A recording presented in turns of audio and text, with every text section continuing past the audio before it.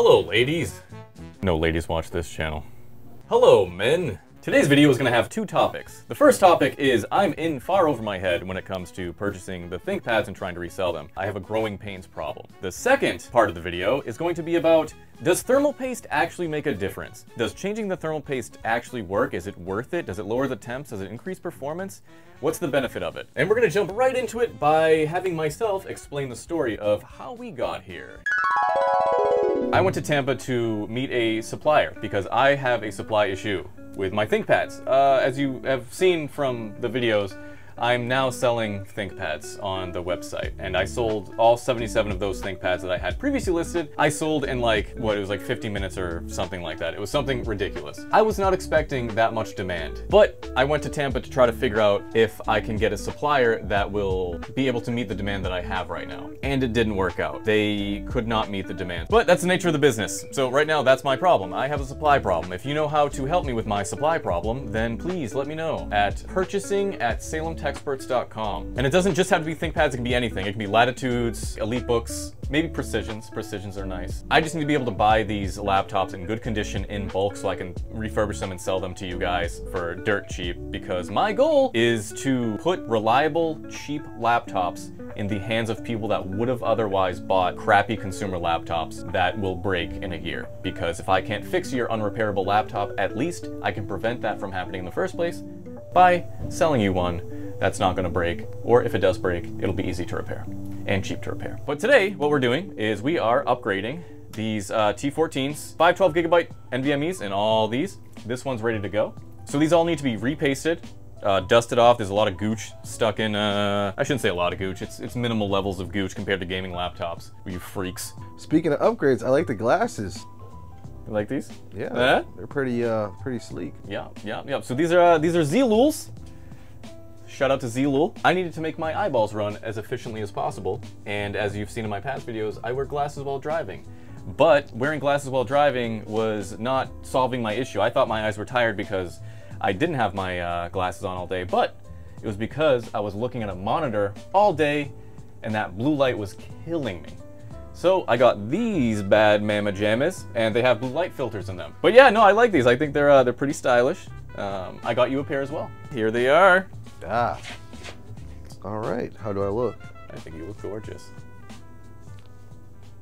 Ever since wearing Zlul to block blue light, I don't have eye strain when I'm leaving work after staring at screens for 8 hours straight. In fact, I didn't even realize just how bad blue light was until I started blocking it out. I thought it was just regular stress from working on laptops with the brightness cranked up, but it's not. Long-term exposure to blue light, whether it's from repairing a laptop or binging a video game, is known to have negative effects on your health, specifically with your sleep. The best way to combat this is with a blue light blocker, which is where Zlul comes in. Because preventing your precious balls of vision from harmful rays means less eye strain, less stress, and more sleep. And though the technology to create lenses that do this may be complicated, ordering them is simple. Just go on their website, find a pair you like, which is easy considering all the stylish frames they have, enter in your prescription, and boom. Your eyeball protectors arrive in no time at all, so you can jump right into seeing a clear, more comfortable world free of blue light and poor quality. All without breaking the bank. So do your beautiful globes of vision a favor and check out Zlul using the link in my description. So thank you, Zlul, for these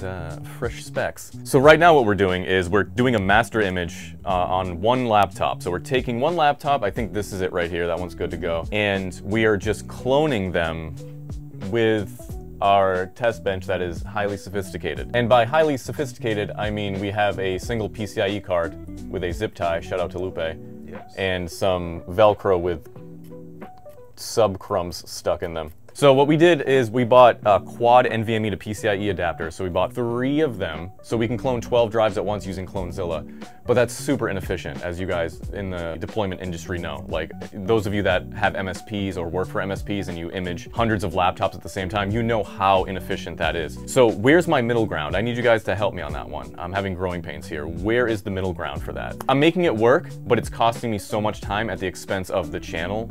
As you've seen, like my content has plummeted. I don't think the quality has plummeted, but I haven't been able to push out as much content as I want, especially with the short form stuff. So I kind of just need help on that. The other thing that we're doing is I bought a bunch of T470S's and those are going to be international sales. I heard you guys were all complaining that I'm not shipping to your country, so I'm gonna ship to your country, but I'm gonna use eBay for that. I'm not gonna use Shopify. With that said, every single one of these laptops needs new paste, and that's what we're gonna be doing. These are super easy. I guess this can, here, I'm gonna get close to you, Lupe. No. All of these laptops need pasting. This one's probably the worst one that we have so far. These are very easy to work on. You can see the thermal paste. A lot of refurbishers don't ever change the thermal paste. So for these guys, you remove the 4 screws and you cut the tape there. There's a little tape right here, and you have to actually twist it that way, because see how it's tucked underneath the heatsink a little? So if you just try to pull it up, you'll bend the heatsink. So you have to twist it off. This one's not too bad, actually. The fan's a little Gucci, as is to be expected. Generally speaking, the Lenovo ThinkPads have a really good dust-resistant vent design, and this is one of them. A little ball of Gooch. That's all. Not too bad, especially compared to gaming laptops. They also don't, the fan doesn't spin as hard as gaming laptops too, so that's another reason it's not as bad. I just need a toothbrush. Blue-based toothbrush. I'm gonna go in the trash where I belong. And that's it. Beautiful, right? Magnifico. Fans are back in, and look at how crusty this is. Look at this. That is crusty dusty, my friend. Look at that is crusty. Now, if you come here close, a lot of people ask about this too. You see how this doesn't have thermal paste on it? So this is they don't put thermal paste on that because it can actually increase the temperature of the CPU. So what they say is that this, and I say they, I mean Intel, it doesn't get hot enough to require thermal paste. And putting thermal paste on there can actually raise your temps. But we are gonna put thermal paste on the CPU. And we're gonna use AMEC, shout out to AMEC. I'm not gonna use PTM on these ones. I do use PTM on the more demanding ThinkPads, like the P series and like the workstations. But this is almost just as good as PTM. Listen, it's Wu-Tang, legends. Who? Leave, get out. You think Ghostface watches your content? No, absolutely not. Ghostface didn't even know who I was when we met. I didn't know who I was at that time either. I was very inebriated. That was New Year's Eve, man, at the casino. That's 2 strikes. That was fun. Look at this, I just noticed this. I noticed this because of my Z-Lulz. Wow. Yeah, so it feels like it's just adhesive, but I'm gonna check. Wow, that's interesting. It connects the Ethernet port to the computer. It has its own little dedicated cable. All right, so there's a little schmegma there. I don't know what that is, so I'm gonna try to just clean it off. All right, so the schmegma is gone, but you see a little wear right there? I'm gonna patch it because it doesn't look like any actual contacts are exposed. I'm just gonna use some Captain tape on there, just a little piece of Captain tape. Thank you. Beautiful, mysterious hand. So we're patched up. Now, if there is any issue with this, you know what's good? These come with a 1-year warranty.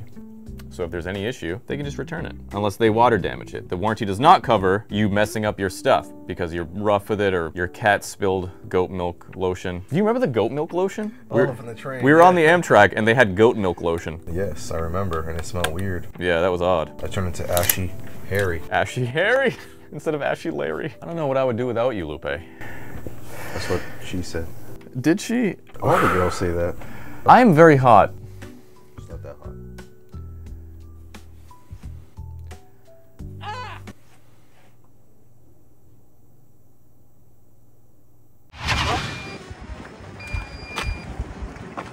Car is this? Well, that was a weird place to respawn. Good thing they have barbers in hell. Huh? Fresh cut. Now, while I was dead in limbo, I saw that there was a video by somebody that said thermal paste does nothing, that thermal paste is snake oil, and that changing thermal paste is a waste of time, it's a waste of money, and that the real reason that the temperatures decline when you do a thermal paste replacement is because you're blowing the dust out of the heatsink and not because the thermal paste has been changed. I don't agree with that. So, to test this, as you can see, all these ThinkPads, these are T14 Gen 1s, right? Every single one of these ThinkPads, there is no dust actually stuck in the vents. The vents are completely clean. There's barely any dust in here. Because Lenovo has a good design, even this one, this is the dustiest one of all. There's no actual clog in here.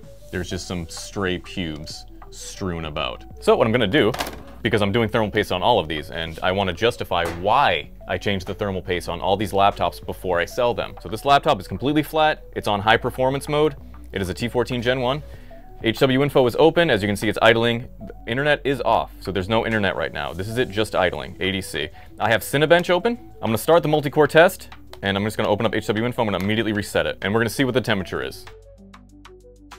Our score, 3904, 3904. And our average wattage Well, you know what? I'm just going to take a screenshot of this wattage. Now we are going to close everything down, and I'm going to replace the thermal paste on this. And while I do that, I'm going to show you the condition that the laptop is in, just so I can show you that the heat sinks aren't blocked with dust, and that any difference in thermals is going to strictly be because of the thermal paste change. As you can see, there is no dust blocking the heatsink. That heatsink is completely clean. Completely clean, no dust. Gentle scrub-a-dub-dub, me and Lupe in a tub. That's our own special video. So a nice even thin layer of thermal paste on there, and completely clean heatsink.